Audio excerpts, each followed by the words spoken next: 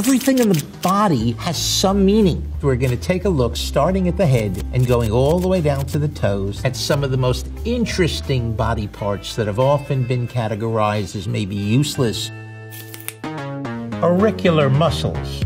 Some people have muscles where they can wiggle their ears a little bit. These are rare. We have 3 on the outside. So these are remnant auricular muscles that originally had great functions, particularly with sound, the way your dog or your cat do. Even in many of the monkeys, our ancestors' ears are able to move a bit with sound. But now they've largely lost that function, and they are usually considered vestigial.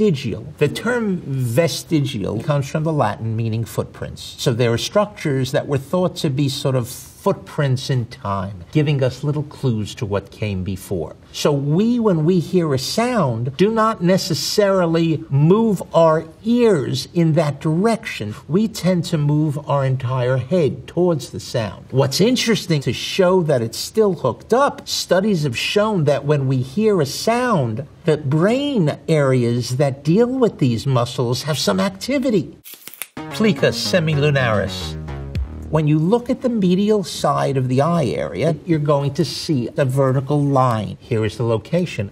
Next time you look at a dog or a cat or a reptile, you'll notice that they don't have 2, but they have 3 eyelids. We have an up, we have a down. They have one that goes side to side. That's the nictitating membrane. In this little fold is the remnant. We know we don't have it in our closest relative, the chimp, and we don't have it in ourselves. It's a moistener, and apparently we have sufficient moistening without needing that. Wisdom teeth, technically known as our 3rd molars. You can see here they're largely problematic, in which they bend or twist, and you have to go to the oral surgeon to have them removed. Over the eons of our evolutionary changes, our diet became very varied. The molars are grinding teeth for eating leaves and vegetable type things. We became more omnivorous. This is a gorilla. And you can see how the face is very forward in a gorilla. In the course of human evolution, our face became very flattened in. Our molar teeth became shoved all the way back. The molars became squished in. We developed a very, very pronounced chin, found only in Homo sapiens. It's a distinguishing feature of our species, and we're not exactly clear what made it come about. It's a byproduct. It's called a spandrel. Sometimes things occur in our body that had no discrete meaning or function. Male nipples. Nipples are extremely important structures. They're important for breastfeeding. But why do I have a nipple? The male nipple is not useless. It's highly stimulatable. It is an erogenous zone, and these are not unimportant things. By the way, for example, dogs and cats, they have multiple nipples. There's a developmental ridge where nipples appear. That's called the nipple line. Nipples can appear all along a series of lines. And you may find, for example, that somebody has a nipple all the way down in the pelvis, or frequently in the armpit. Is a bit of a throwback. We sometimes call it an atavism, and that term is usually used for something that has missed a few generations or something that pops up due to an interesting recombination of genes. Body hair. We have hair, but our hair is not densely packed all over like our closest relatives. Hair's prime function is for thermoregulation, and it played a very vital part when our ancestors came from forest-like environments, helping to keep heat in. When it got too hot, it kept heat away. We lost our hair. The weather was changing. Things were shifting on the plains of Africa, and our ancestors started to go to savannas. We were starting to be bipedal. We were starting to be hunters. We were starting to learn to run, and the loss of hair helped us in our active lifestyles with sweating. The glands involved in sweatings are much greater in us, and it allows us to maintain our temperatures better. Hair in our furry relatives had a purpose with little babies being able to hang on to it. We think we still maintain the little grasp reflex of newborns, and that has been related back to it. Certain areas in primates, particularly apes, became hairless early on.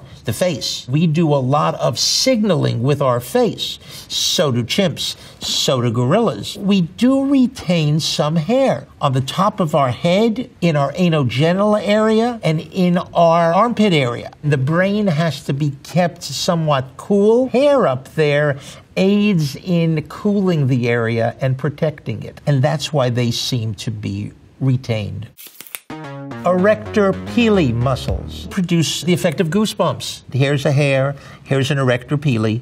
What they do when they're stimulated is they contract, they force the hair to stand erect. It'll aid in the skin responding to some type of threat. You'll get the hair stand up in the back of your neck. When this occurs in our ancestors, or your cat, the hair will become puffed up. What does that puffiness do? It increases the appearance of your size, so it's a display feature as well. Appendix. This is called the cecum, and this worm-like structure coming off of it is known as the appendix. It's not useless, it's very useful. Because it was removable, the appendix was thought to be vestigial, and worse, bad, because it can swell. What we've learned over the last few years is that the appendix has helpful bacteria and assists the gut when there are different problems and diseases. Coccyx.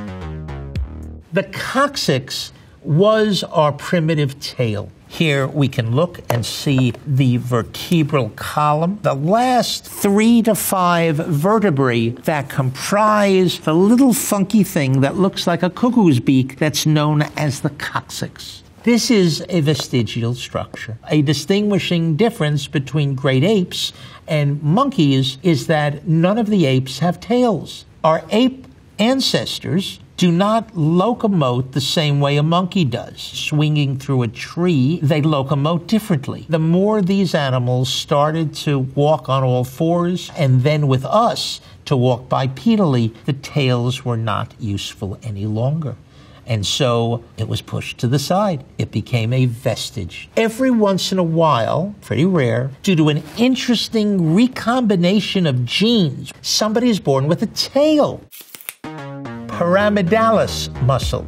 If you look in the mirror, you will notice your six-pack. I don't have a six-pack anymore. I never had a six-pack. This forms what's called the rectus sheath. We have a muscle called the pyramidalis because of its shape. At one time, it was thought to give support to the abdomen. Various monkeys are shown to have it. In us, it's become very small, and we're not really certain what it does. We might have lost it because of our unique mode of bipedal locomotion. Every time we've modified our locomotor behavior, certain muscles enlarge, certain muscles become less. We have a number of muscles in the body that have become largely vestigial. They've shrunk. Their function has shifted.